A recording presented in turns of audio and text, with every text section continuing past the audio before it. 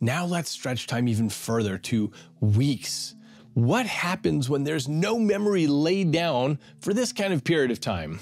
A man gets in a terrible motorcycle accident. He is rushed to the ICU, he's intubated, he's stabilized, but he's in a coma. Weeks pass, and then one day, without warning, his eyes open. He turns his head, he looks at his mother and says, "I'm hungry." To the people around him, this is a miracle. They've been counting the days, they've been pacing the halls, they've been watching the clock. Time has passed agonizingly for them, but for him, it's been nothing. He reports no dreams, no thoughts, no sense that time even moved. So what's happening here?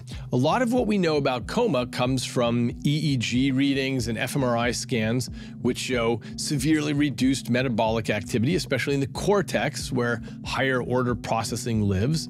The reticular activating system in the brainstem, which keeps you aroused, that goes quiet. And the default mode network, which is that ever-chattering backdrop of identity and self-awareness, that goes dark. So in effect, the machinery of consciousness powers down like a city experiencing a blackout.